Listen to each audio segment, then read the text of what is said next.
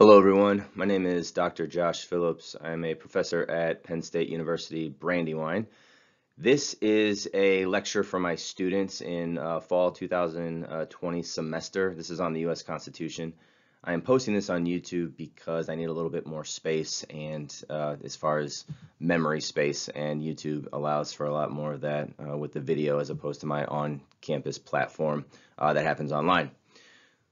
So that gives you a little bit of context for who this is for, and obviously if you're not in my class, you're welcome to follow along, and I'd welcome your comments. So today's lesson is on the U.S. Constitution. We're going to do a little bit of the history of the U.S. Constitution, and then specifically we're going to focus in on the First Amendment. For those of you who are in my class, I have posted on your Canvas page a link to this. I recommend you watch it first. It's about 6 minutes long. It's I believe it's from PBS.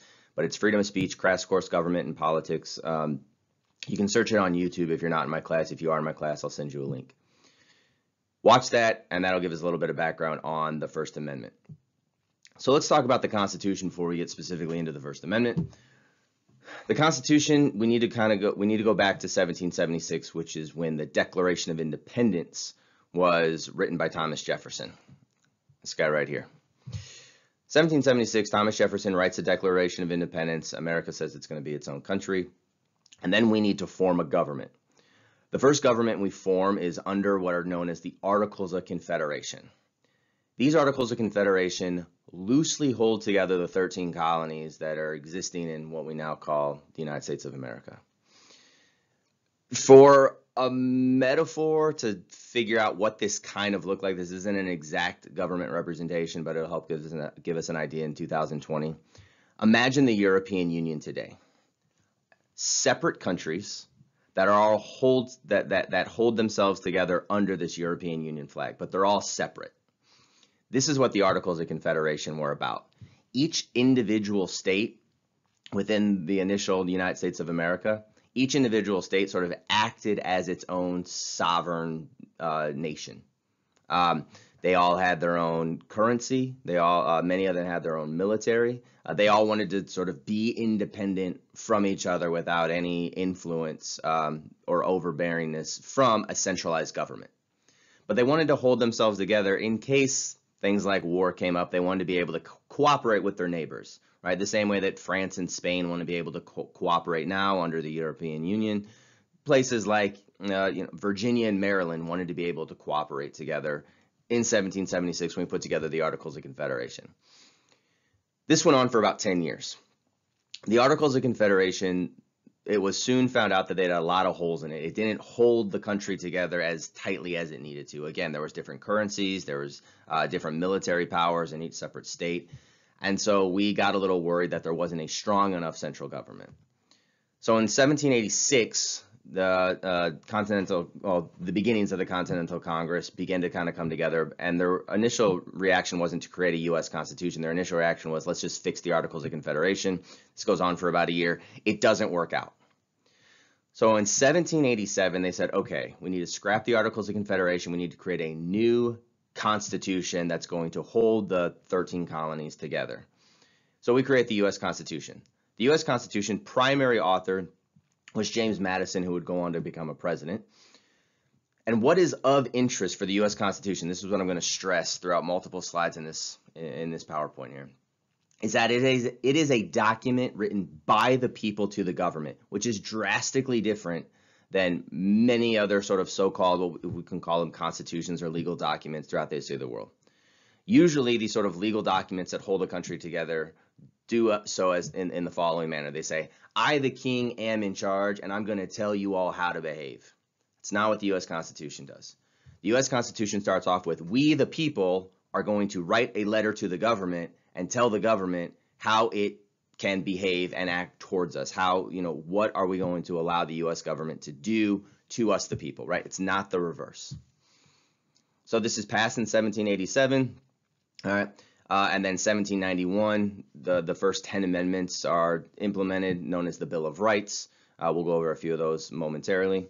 And just for a little historical information, between 1865 and 1870, we passed 3 amendments, the 13th, 14th, and 15th Amendment, which are known as the Reconstruction Amendment. So this is after the Civil War. So the 13th Amendment is slavery is not allowed. The 14th Amendment is free individuals are given due process, habeas corpus.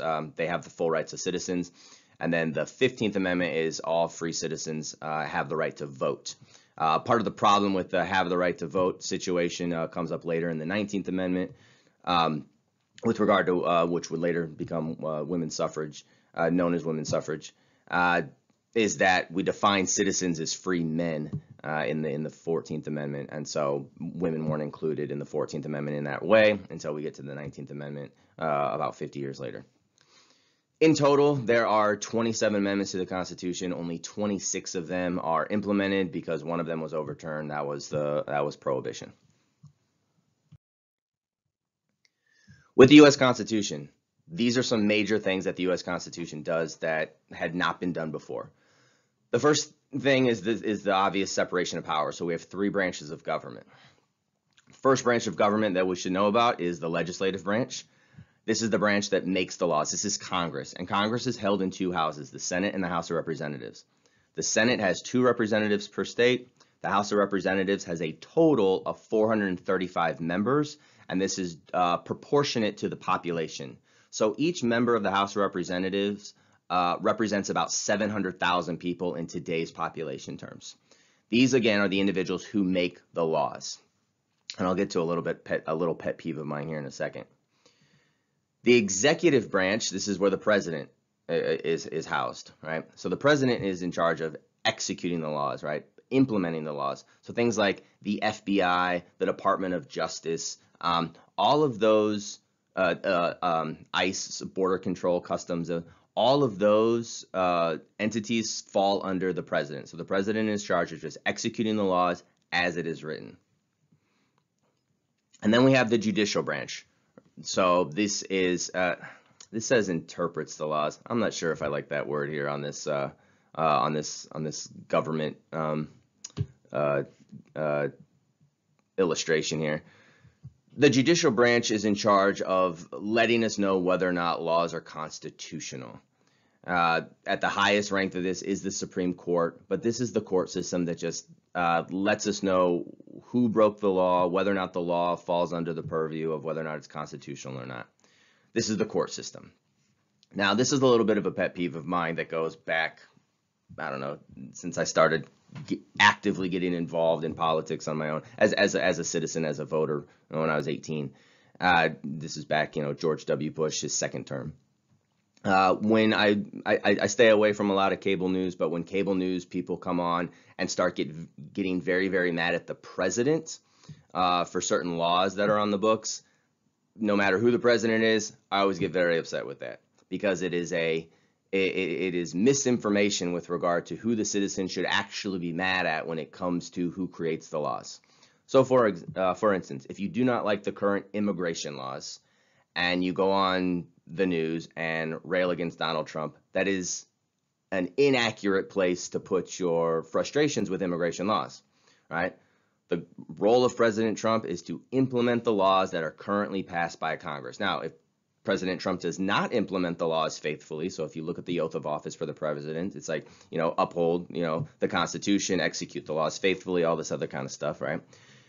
If he doesn't, if he says, I'm not going to follow the laws that Congress passed, then he's at fault. But if him, President Obama, President Bush, President Clinton, go back, right? If you are upset with the current laws, whether it's tax policy, whether it's immigration policy, whether it's healthcare laws, to sit there and put the blame on the president is actually missing the point. If you're upset with how the laws are being implemented and whether or not the laws are being legally followed, sure, get really upset with the president. But anytime people go on and they rail against the laws of the United States, they rail against the president for the laws of the United States, that's very frustrating to me, because that's not how the separation of power works. For all intents and purposes, Donald Trump has very little to do with the laws that are passed. We have these veto powers, etc.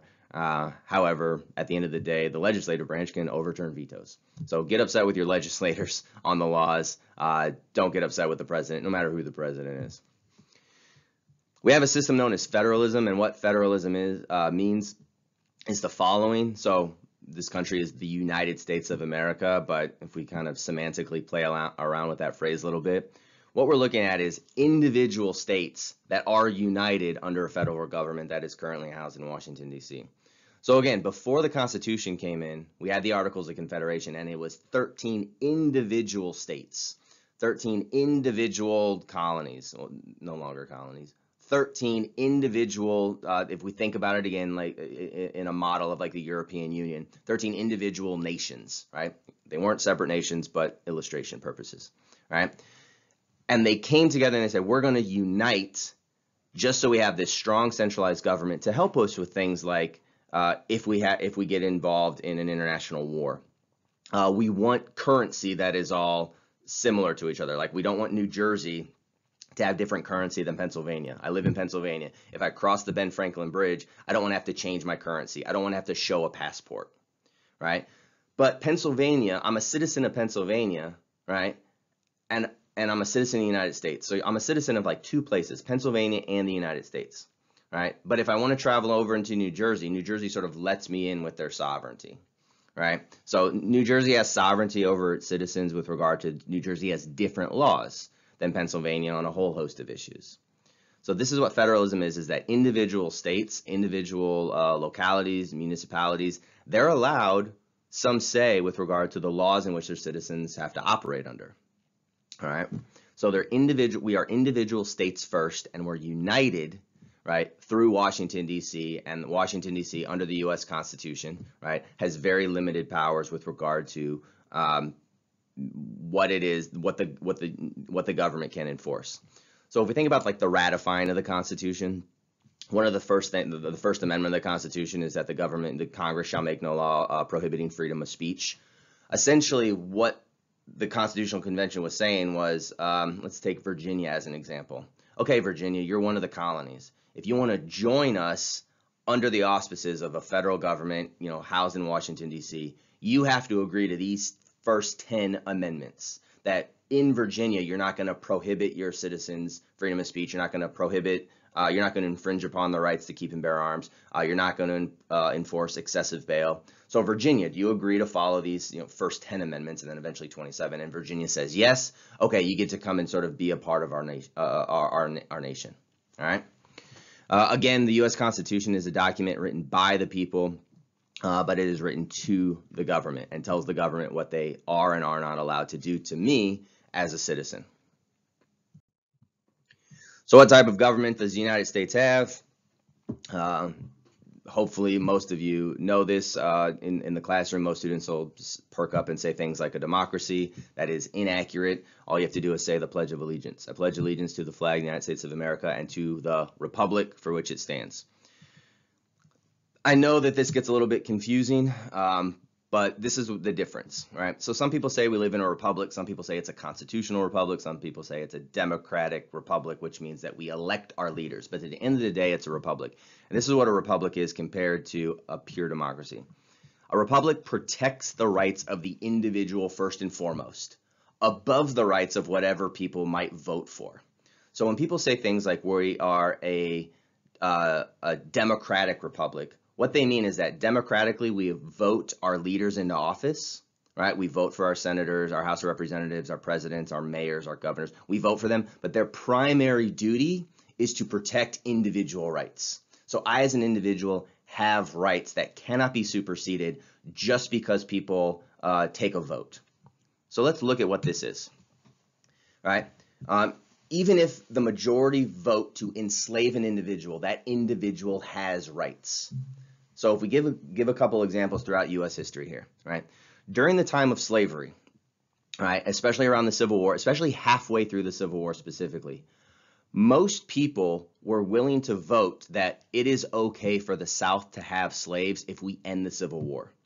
And this goes back to 1863 when President Lincoln gives his Gettysburg Address, because after the Battle of Gettysburg, a lot of people in the North wanted to say, you know what? Forget this Civil War. Let the South keep their slaves. I vote that they can. I'm in the North. I don't want to have slaves, but if other people want to vote to have slaves, fine. Most people would have been okay with slavery if we would have taken a vote.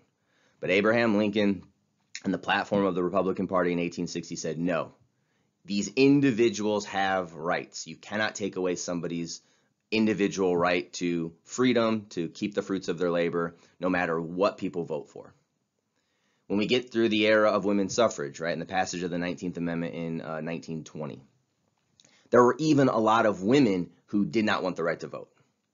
You know, there were women out there who said, you know what, let my husband take care of it. I don't want to get involved in politics.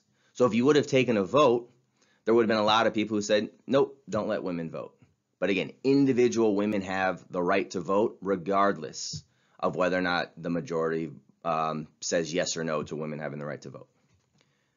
And finally, the last example, which I think is extremely interesting, is the issue of same-sex marriage.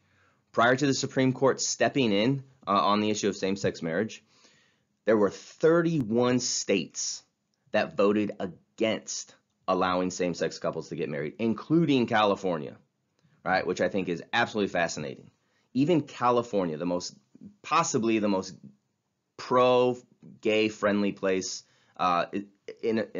possibly in America, definitely, possibly in the world, right? Even voted against allowing same-sex couples to marry as late as 2008. A few years later, the Supreme Court steps in and says, look, we do not care if a democracy, the majority rules, gay people cannot marry. We do not care that a majority vote was taken. We live in a republic, and a republic says these individuals have the right to get married regardless of what the majority says. So here's a little cartoon that's often sort of pulled up when people talk about sort of the faults of democracy, right? Democracy is two wolves and a sheep voting on what's for dinner, right? Hopefully you get that fun little joke, right? And obviously at the end of the day, this poor little sheep has individual rights not to get eaten, regardless of whether or not he's outvoted 2-1, all right? So that's the difference between a republic and a democracy. You live in a republic, you want to live in a republic. If you live in a democracy, then the majority can take away your rights because then you have majority rules, and you do not want majority to rule. We can also look at this with regard to liberty and democracy.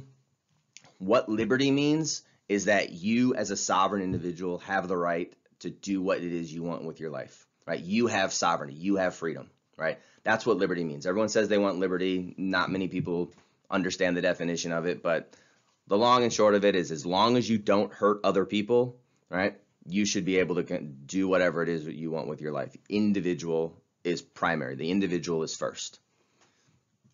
You're in charge of your life, and what is sometimes phrased as the tyranny of the majority cannot take that away from you. So the tyranny of the majority would be, hey, we all voted to take away, Professor Phillips's, right to whatever. The tyranny cannot vote to take away my individual rights.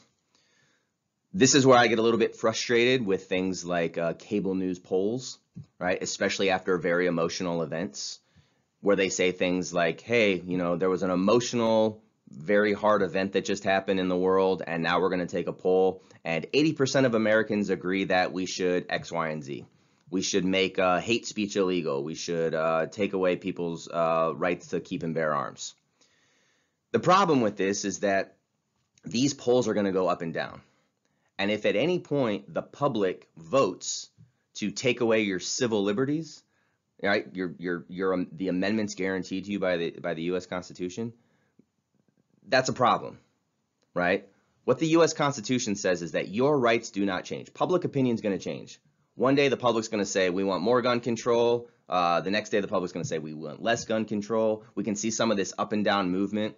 Here's some of the up and down movement in a little chart about the red says these people are in favor. This isn't the red. It's not Republican and Democrat, but it's just sort of in favor and oppose gun regulations. You can see how sort of people have kind of gone up and down with whether or not they want stricter gun control, right? Usually after a mass shooting, unfortunate situations, a lot of people are like, we want more gun control. During these protests right now where, cops aren't responding as quick, there's a lot of people going out there and say, we want to have access to firearms in order to protect ourselves, our neighborhoods, and our communities, right? So the polling on guns goes up and down. So that's why democracy is a bad way to figure out difficult ideas, is because public polling is going to go up and down. People's opinions are going to change, right? So public opinions change, your rights do not. The same thing is true over here with issues of hate speech. And this is where we're going to sort of slide into with regard to the First Amendment and free speech here momentarily. But people's opinions change on hate speech, whether or not hate speech should or shouldn't be illegal. Again, the problem with this is that if the majority chooses that I can't use certain words or I'm not allowed to espouse certain political ideas, that's going to be a problem for me, right? If I'm in the minority, right? And this is what John Stuart Mill talks about, the minority of one, right? The minority, even if you are in the minority, if you're the only person who wants to say that thing, you should be allowed to say that thing, right? Even if everybody else opposes you. Some other problems with hate speech is that, it's difficult to define, right? Who gets to define what hate speech is or not, especially if you look at things, like comedy or art. If I say, if I'm just regular guy on the street and I say something hateful, you might be able to say, yeah, Josh said something hateful, make him so he can't stop it. There can be a comedian or a movie or some sort of piece of art that says the exact same thing that I do. But now we started getting into like, okay, what's the intent? What's the context? Now you start playing mind games with people. And all of a sudden you have to decide, who can say what in what circumstances. And that becomes a big legal problem with sort of trying to slice and dice with regard to who can say what. But again, people's opinions on hate speech go up and down. But that's why the First Amendment says that you are guaranteed the right to speak freely without being sanctioned by the government. And I'll make that distinction here momentarily. In the United States, we need to know the difference between positive and negative rights. The U.S. Constitution, again, it's a document written to the government. It's written by the people, right? Prior to the U.S., most constitutions or legal documents that sort of operated that sort of created countries and nation states and what have you, most of them were written to the people and they told the people what they could and could not do. So the king would put out some sort of manifesto that says, you know what, I just came into power. I'm the new king. My dad died, so I get to take over. I'm going to write you a manifesto of what you can do and you can't do now. Obviously, this is a problem because it's based on the whims of the government that day. It's based on the whims of the king that day. The U.S. Constitution was written by the people to the government. So this is one thing, and if anybody knows anybody out there in the cable news world, please send them this, because this is one thing that drives me up the wall when I see a panel on, I don't know, CNN or whatever. When people start saying things like the following, and this is crossed out for a reason. When people say things like, the Constitution gives me the freedom to speak, that is inaccurate. And I know it's a bit of a rhetorical semantic game, but it's extremely important to understand in U.S. law and the United States government. The Constitution does not give you the right to do anything. All right? What is more accurate is the following. The Constitution tells the government that they cannot infringe upon my right to speak. So when the Constitution was written, it already assumed that because I'm a born human being, I have all these rights. The Constitution doesn't give you rights, right? And I'm going to show you specific language in the Constitution to sort of prove this point here momentarily, right?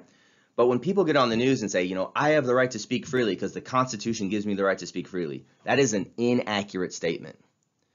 It'd be more accurate to say, look, I have the right to speak freely because the Constitution guarantees that the government cannot infringe upon my right to speak freely, and I have that right because I'm a born free human being.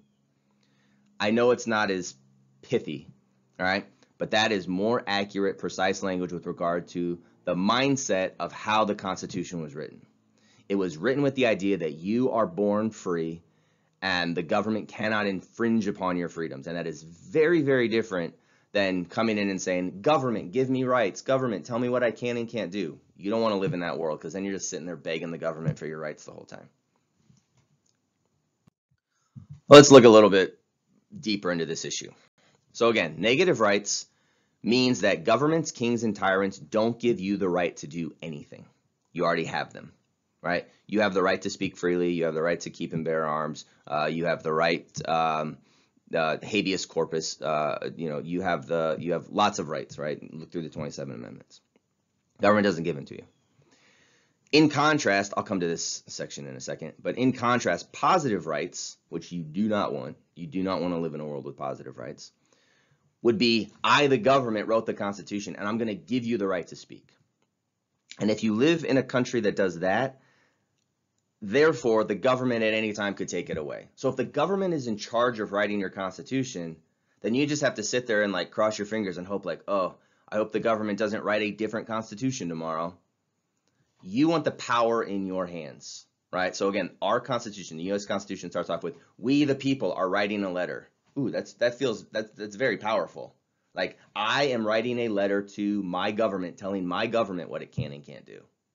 That gives me the power. That gives me the people the power, right? If the government writes your Constitution, then the government can take it away. So if I'm the king, I can positively give you a right today, I can take it away tomorrow. Negative rights say that I'm already born with them and the government cannot infringe upon them. It tells the government what it cannot, negatively, what it cannot do. All right, so this gets a little bit political. This is not meant to be political. It's simply here to make a legal point and tell you why it's difficult to do some of these things. If you want to go out there and advocate for these things in the 2020 election or for the rest of your life, 100% fine with that, but let's just talk about the semantics here, right? So under a negative rights system, it's hard to argue that things like healthcare or things like education, housing, etc. It's hard to argue that these things are rights because these are positive rights that other people have to give you. For instance, if you want to say healthcare is a human right, well, then you have to have a doctor involved in giving you the healthcare. If you want to say education's a right, you have to then teachers have to be involved in giving it to you, right? Negative rights, which is what the United States system is, right? You can do whatever it is you want and you don't have to have other people involved, right? I have the right to speak, but I can't demand that that CNN puts me on the air, right? I have the right to protect myself, but I can't demand that the government purchase a firearm for me, right? So I have these rights, but other people aren't involved with them. I'm allowed to go out there and pursue those rights on my own, right? So again, we play a little semantic game here, right, with issue of healthcare. You could say, look, you have the right to go and pursue whatever healthcare you want. You have the right to go out and pursue whatever education you want, but you can't demand that other people step in and give those things to you, right? You have the right to speak, but you can't demand that somebody gives you the microphone, right? You can go make your own microphone, all right? You have the right to have a firearm, but you can't demand that someone purchases that firearm for you, right? So things like healthcare, when people say things like healthcare or education are a right, technically speaking, they aren't rights. What they are is that those things fall under things like contract law or entitlements. So you can make a contract with a doctor and say, hey, doctor, like I'm going to pursue you to help me with my ailments, and then me and the doctor write up a contract, and now the contract, right, now I'm entitled to health care from the doctor because we both signed a contract that says, you know, this doctor is going to give me health care. You and I as teacher-student, right? If we cut out the middleman of Penn State for a moment, but essentially what you and I are engaged in is some sort of contract law where you signed up with Penn State and said, I'm going to give Penn State X amount of money. Penn State hired me and said, okay, Josh, you signed a contract that says you're going to teach these students. Now you and I are engaged in the contract law, right? It's not a right that you have to education. If you had a right to education, you could come to my door, right? Knock on the door and say, Professor, I have a right to education. You have to teach me. No. I signed a contract with Penn State that said I would teach you. You signed a contract with Penn State that said you give them X amount of money in order to learn from me. And so now you and I are engaged in the contract, right? But it's not a right. A right would mean that there is no sort of negotiation between us. So here's a couple amendments from the U.S. Constitution. And this sort of proves the fact that the U.S. Constitution is written by the people for the government, and it's set up as a place for negative rights. So if we looked at the First Amendment, we go back to where I had that cross out when people on cable news or CNN panel say things like, the Constitution gives you the right to speak freely. Not true. If you read the First Amendment, all right, the First Amendment says Congress, right? Congress is a stand-in for the government. So this is the big G word, right, for the rest of these, for all four of these amendments I have listed here. Congress, so the government, dear Congress, you shall not make a law, right? In contrast, if there's a positive right, it would say, the First Amendment says, the citizens of the United States have the right to speak freely. That's not how this is written, and this is a very important distinction in world history, all right? The First Amendment says, Congress, dear United States government, Congress, you shall not make a law respecting an establishment of religion, prohibiting free exercise thereof, abridging the freedom of speech or the press, the right of the people to peacefully assemble, petition the government for redress of grievances. The First Amendment assumes that I, as a citizen, have the right to practice religion freely, have the right to speak freely, have the right to peacefully assemble, to protest my government for redresses, etc. The Constitution assumes that and says, government, you can't make a law prohibiting me from doing that. And I have those rights because I'm a born free human being. Right? This is a human civil right. The Second Amendment, right? The rights of the people to keep and bear arms shall not be infringed. Again, this does not say the government gives you, the citizen, the right to go out and purchase a gun. No, it doesn't. Because if it gave you the right, it could also take away the right. Instead, the Second Amendment says, look, I'm a born free person. I'm allowed to defend myself. I can keep and bear arms, right? Security of a free state, etc., right? You, the government, cannot infringe upon my right to for me to act in ways that would be considered self-defense. The Third Amendment, no soldier, right? And again, the soldier here, representative of the government, no soldier. The government cannot, in a time of peace, be quartered in my house without consent of the owner. The government can't just come into my house and set up shop and say, hey, we're going to live here now. All right? And finally, we'll jump down to the Eighth Amendment. You can check out all these amendments, right? Excessive bail, which is the court system. Again, the court system, the judiciary. This is a representative of the government. Dear government, right? Excessive bail shall not be required, right? Or excessive fines, cruel and unusual punishment inflicted, etc., right?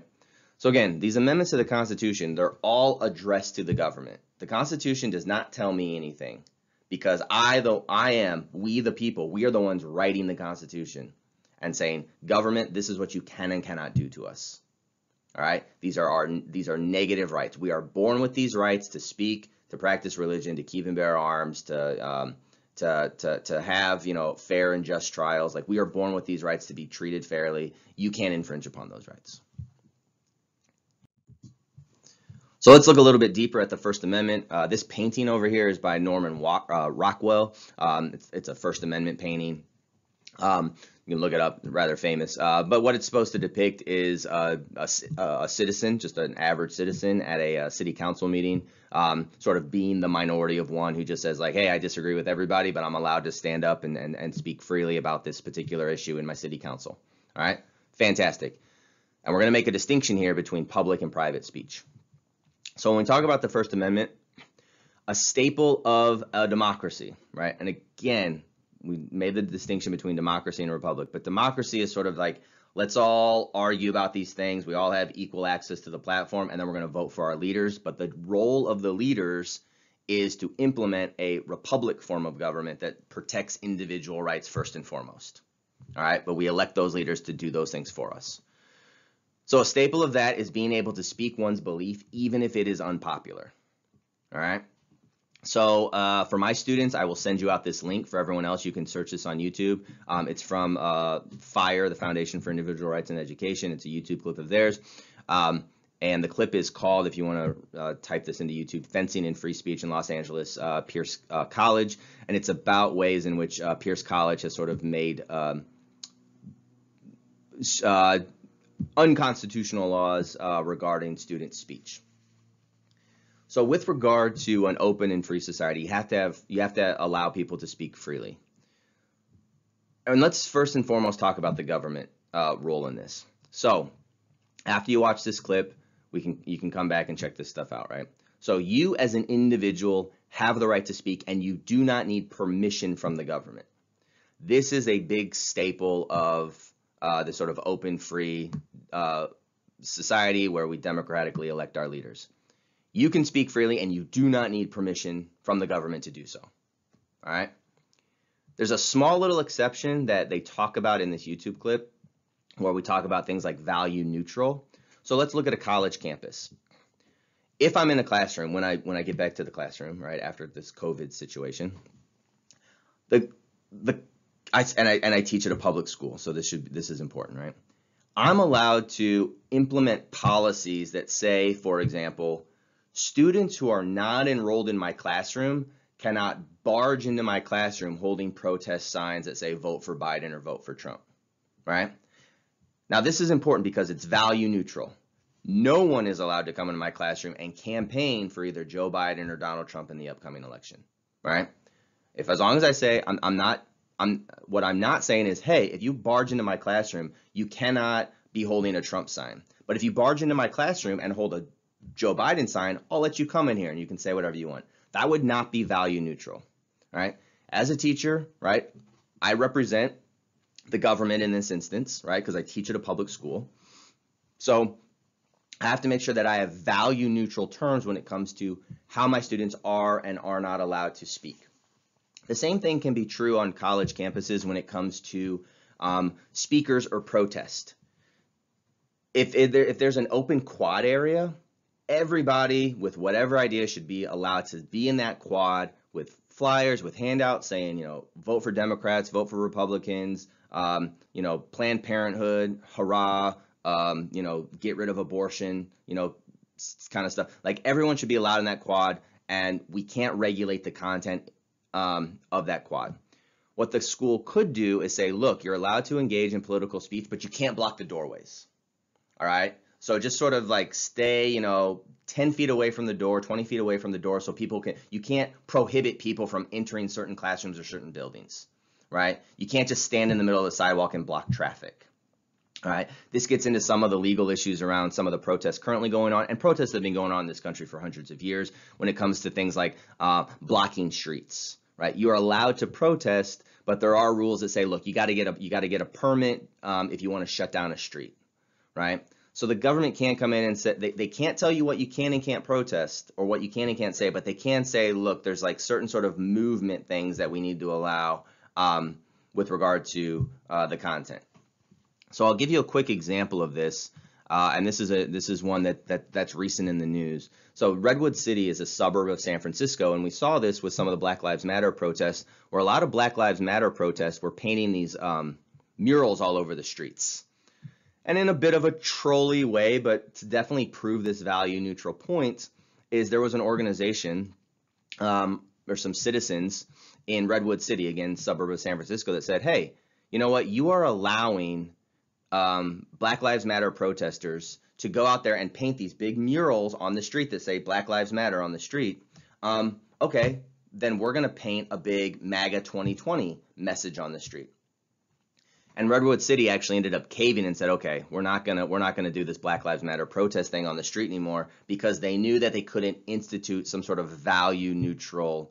They wouldn't be able to uphold the value neutral idea because you're using a public street. If it's a private street, people can do what they want. But if you take a city street and you write a message on there that is of a political persuasion, that means you have to allow everybody to come in and write a message on your streets of political persuasions, right? Because you have to be value neutral. I, the government, can't tell you you can write this political message, but you can't write another one. I, the government, can say, look, this is a public street. Nobody's going to write on it. Or I can say, look, these are public streets. Have at it. You all can write all over them all you want, but I'm not allowed to control the message as an arbiter of the government. So let's talk a little bit about public schools here. In the classroom, which a public school, or make a distinction, right? You do not need my permission as your teacher, right? Nor should I be allowed to censor you when it comes to speaking, right? You don't need to raise your hand and say, am I allowed to, make this comment, right? No, you're allowed to make whatever comment you want, right? And I can't censor you and I can't punish you for your speech, right? So this is the big item with the government. The government cannot come in and sanction you for your speech. That's really what it comes down to. So this does create legal problems, and again, I know that this is like hot button issue kind of stuff, but I'm just talking the legality of it. This does create legal problems with things when people say things like, hate speech regulations, bias reporting safe spaces, and not allowing some speakers on college campuses. Because if you're talking about a public school, as soon as the public school says political speech is allowed, then they have to be value neutral in allowing anyone to speak on certain political issues. All right, you can't say this sort of political speech is allowed and this kind of speech isn't allowed. You have to implement it through a value neutral lens.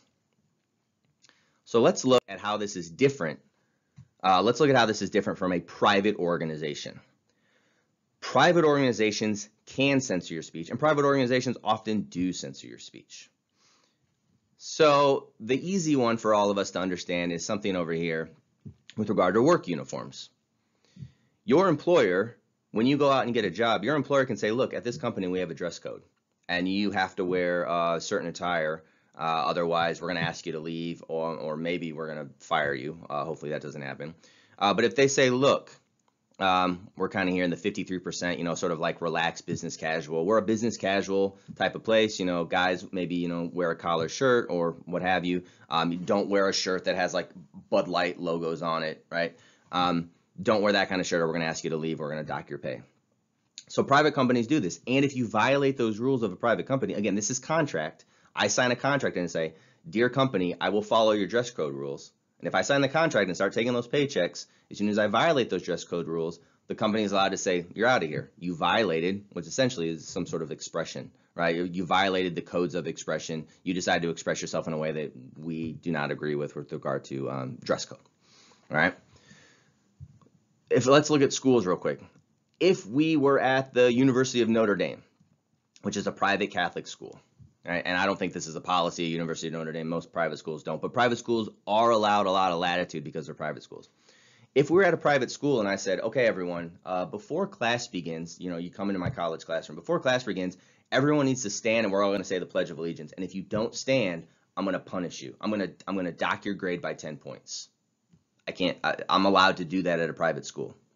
At Penn State, public institution, I cannot do that because that's what we call compelled speech, right? I, the government, cannot compel you to speak through the threat of sanctions, all right? If we go to a Catholic school, right, I could say, look, this is a private Catholic school. Before class every day, we're all going to fold our hands, we're going to bow our heads, and we're going to say a prayer. And if you don't, I'm going to dock you points.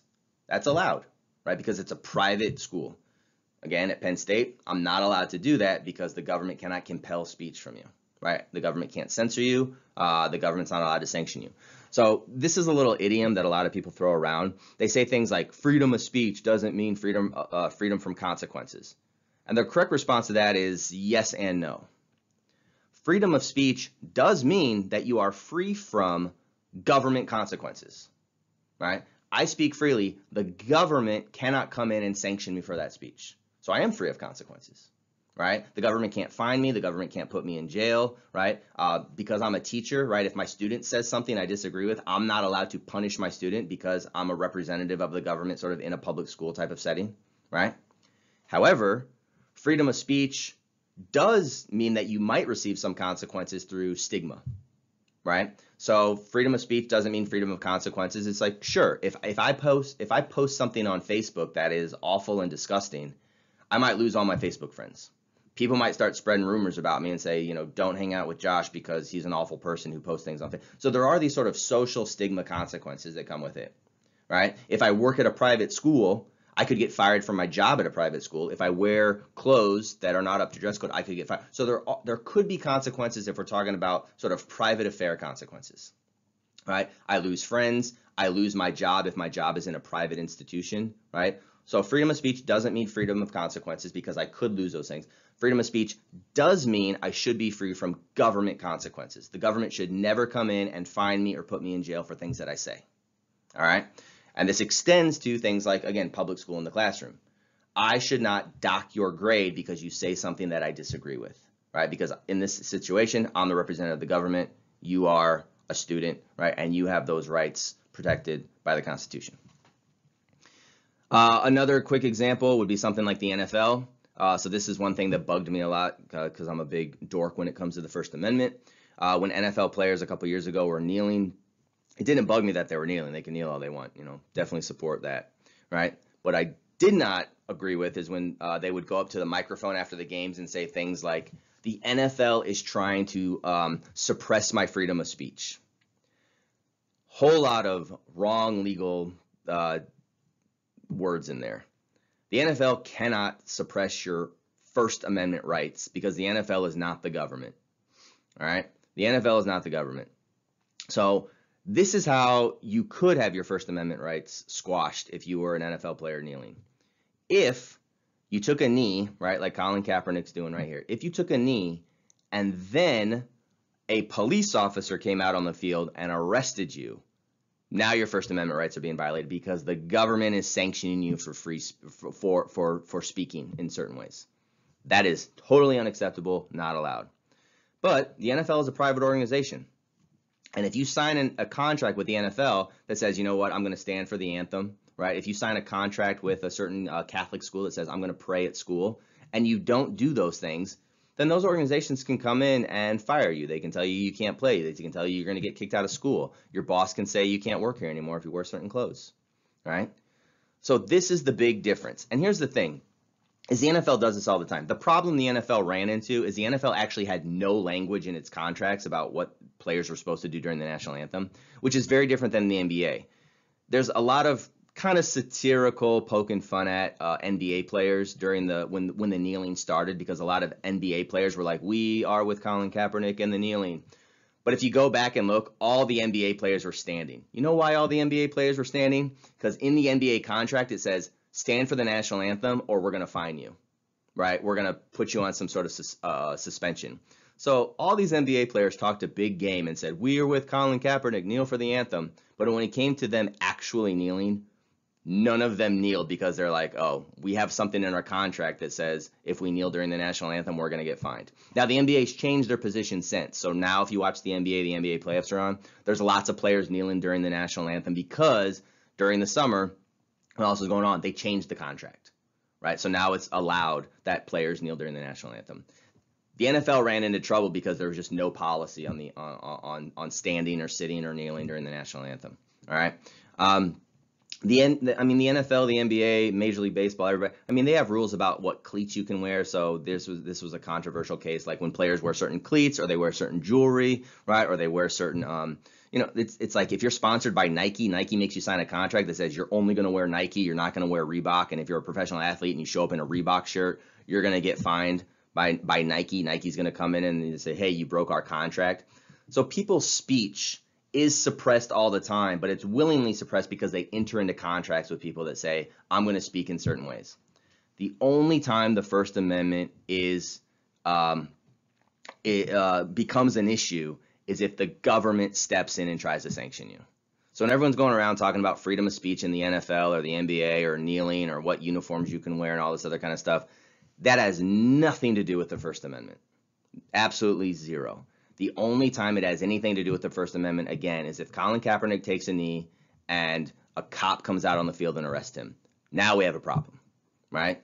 But if Roger Goodell's like, hey, Colin Kaepernick, you're fired. If Colin Kaepernick would have signed a contract that says I'm going to stand, and people say, like, I don't want to deal with you, like, I don't want to be around you because you spoke in a certain way, that doesn't fall under the auspices of First Amendment. First Amendment only applies if the government steps in and sanctions.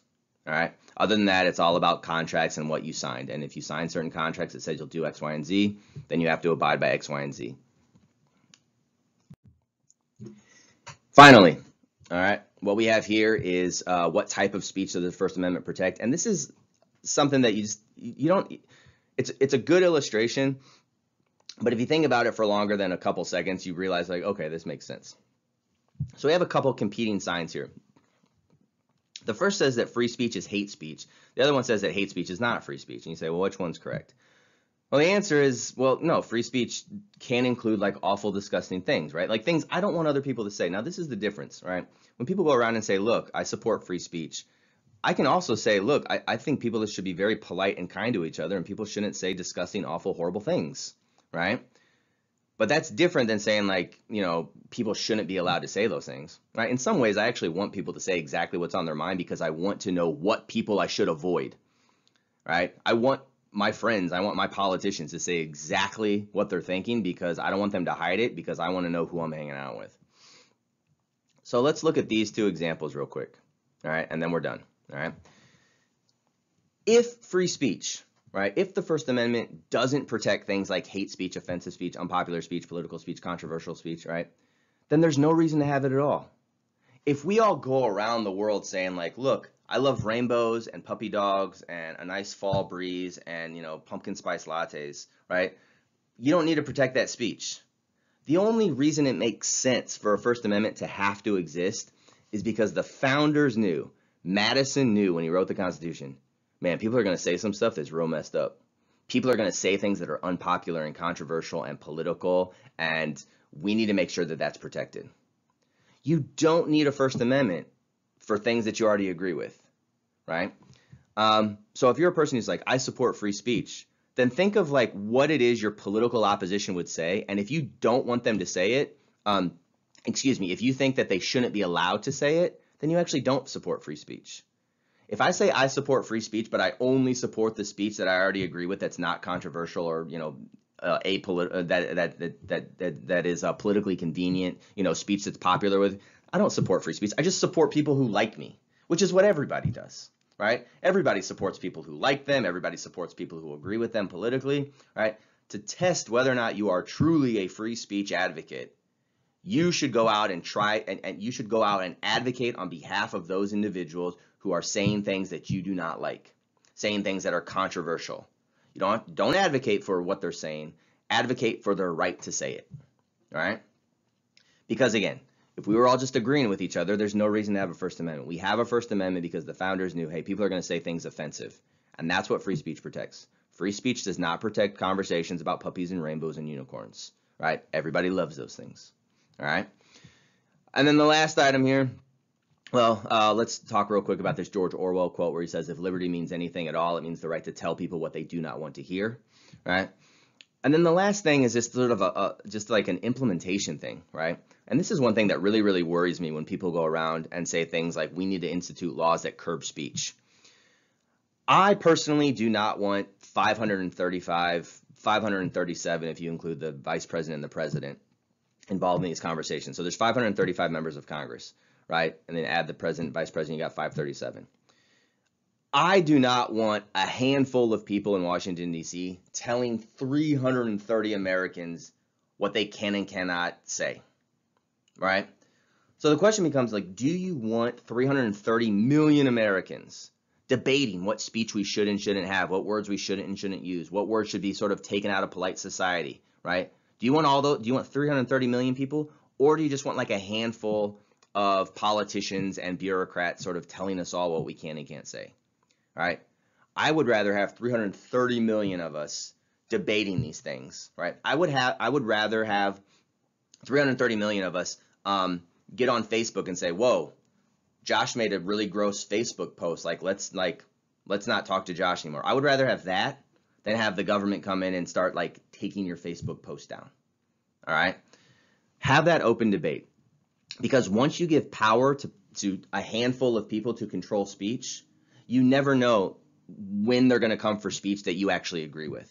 As soon as you give people in power a little bit of leeway, after you give them a little bit of leeway, all of a sudden they're going to say, ooh, I have the next thing that I want to censor. I have the next speech I want to regulate. And eventually it's going to be stuff that you like. So if you start giving people a reason to take certain books out of the library, eventually they're going to take a book that you like. If you tell people there's certain words you can and can't use in movies, eventually they're going to start censoring some of your favorite movies, right? And the same thing is true if we get it out of the United States government in Washington, D.C. and put it down on a government level of Penn State University, right? Which again, it's a public school, so it falls under the auspices of government, of what government can and can't do with regard to speech, right? Do you want everyone at Penn State, all the students opening up for debate, or do you want like a small group of like 10 people on some sort of committee board telling you what you can and can't say in your classroom, what speech you can give in a public speaking class? If you're a professor, what books you can and can't have on your syllabus? That hits me the wrong way. I don't want 10 people on a committee, right, at the top levels of some bureaucracy telling the rest of us, all of us, what we can and can't say, what we can and can't do, what we can and can't read, what we can and can't have in our classrooms. And that's what the choice is, all right? One thing, and I'll leave you with this, one thing that I tell individuals is that there's only two ways that human beings throughout the course of human history have solved problems. One is through violence. If you and I have a disagreement, we've only figured out to solve it two ways. One is through violence, right? We have some sort of force, which could include government sanctions like fining me $500, right, for saying the wrong word, right? That's force, that's violence, right? Or through open debate. Those are the only two ways we've decided. And if you tell people you can no longer openly debate, you can no longer speak freely about certain issues, then people are going to resort back to the violence. And I would rather people say things that are nasty than someone punch me in the face. So the only two ways we solve things is through violent conflict and through free and open debates. And if you get rid of free and open debates, people are going to resort back to violent conflicts. All right. So that's our discussion on the Constitution, free speech, and the First Amendment. Hope you enjoyed it. We'll see how this goes after I post it on YouTube. It's my first one on YouTube. And if it goes well, maybe I'll post some some more lectures up here on YouTube. All right, see you all later.